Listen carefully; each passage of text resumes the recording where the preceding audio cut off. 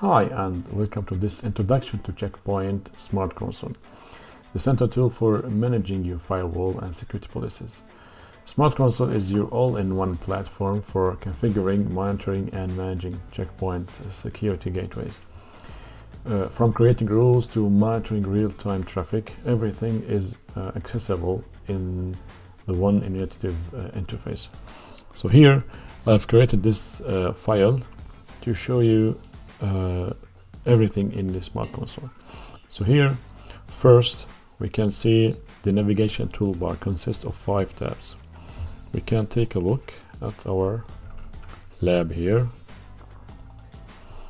So these are the tabs. So the first one is gateways and servers. We have security policies, we have logs, we have Infinity services, and we have manage and settings. Next, we can look at the second thing here, main menu. This main menu here,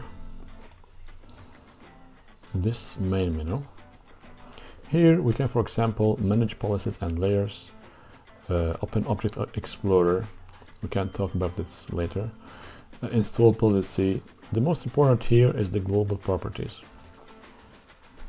So these properties here are the global properties, and we will look at them in another video. But here from this menu we can get to this.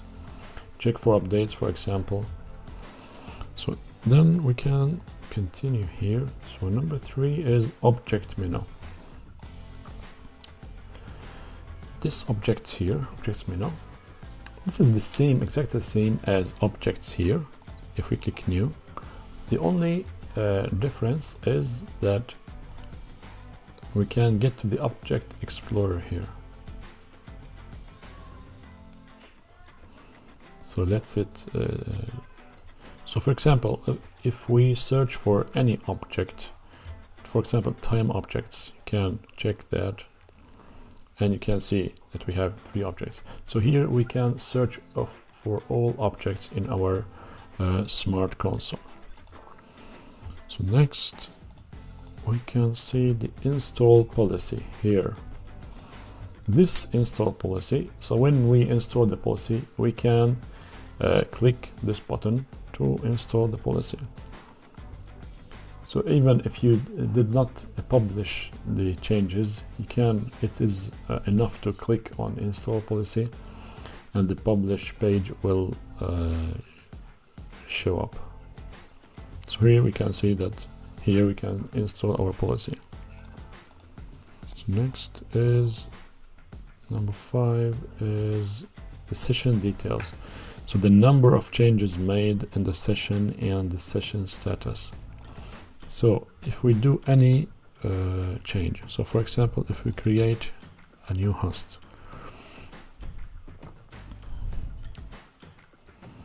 so say that this is the IP address and the name is test, and click OK. So a number 1 will show up here because we have done one change. And now we can click this discard to remove that change. So now this one will disappear. So next thing is the sidebar here. This is the sidebar.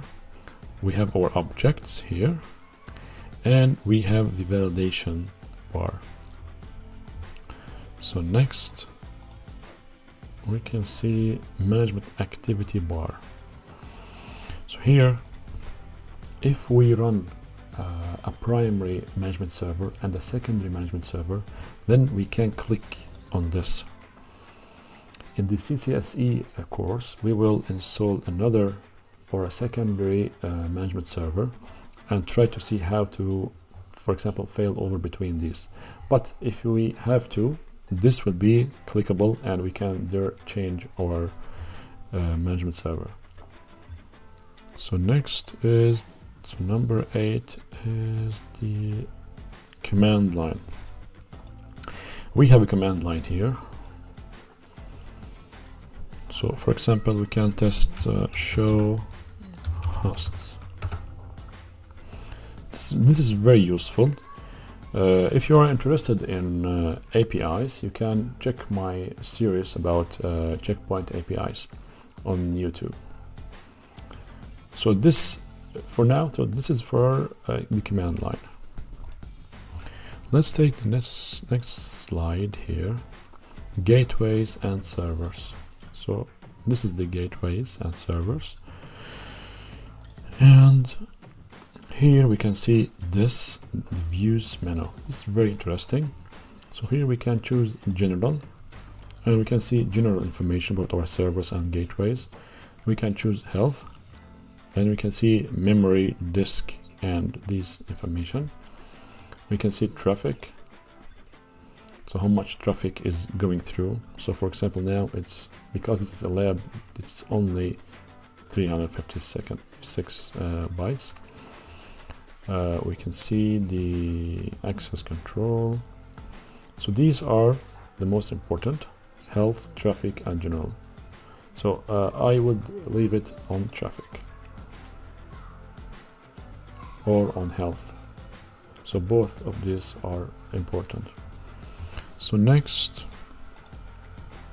we can see here, so additional information section. Here we can see information about, so for example here, if we click on one gateway, we can see that this is a member in a cluster.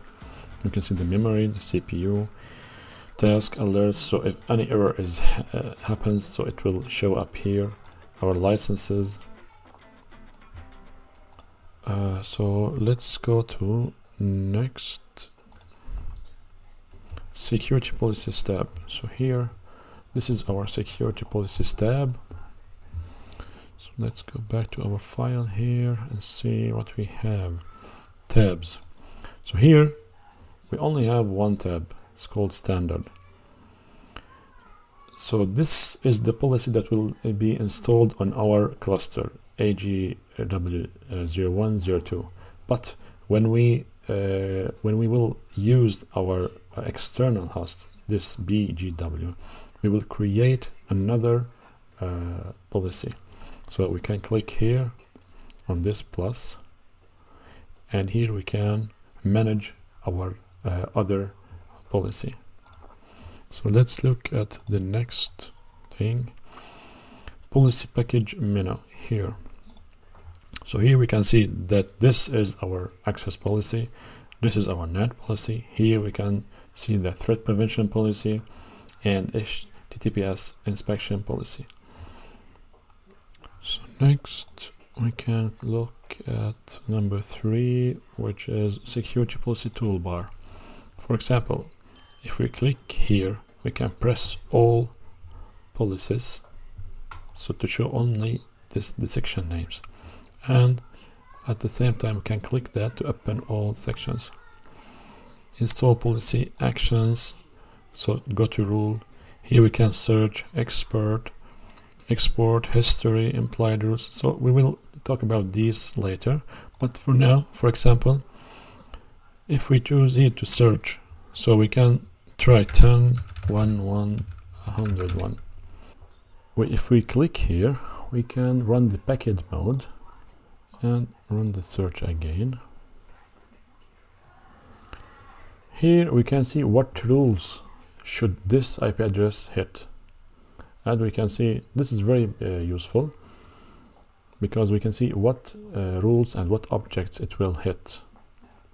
So in this case it will hit, because this is a lab, it will hit all the rules.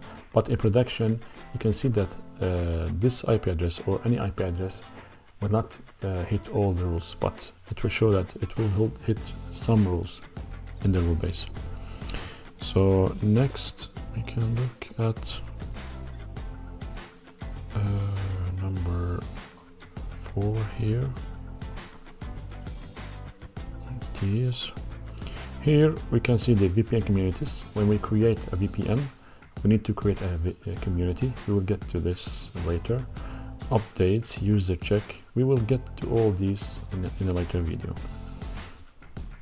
So next is Number 5 is the same as additional information section. We talked about this. So let's look at the logs. So here and there. So here's our logs.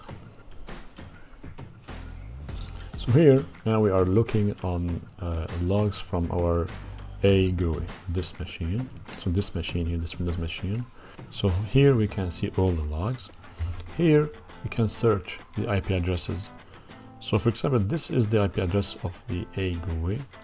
We can test show only action except, for example, this here, this, and show. Now it will show only the accept logs, and we can do except the opposite. We can show only action drop, and show us only the drop packets.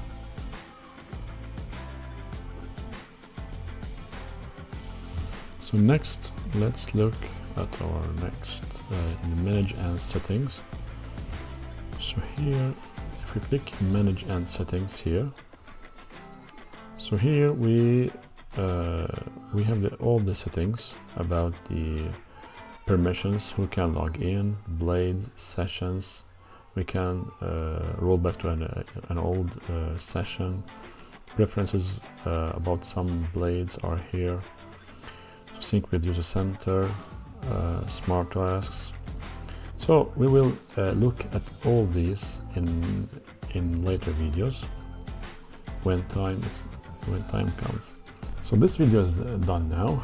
Thanks for watching. If you found this helpful, don't forget to like, share and subscribe for more tutorials. So see you in the next video.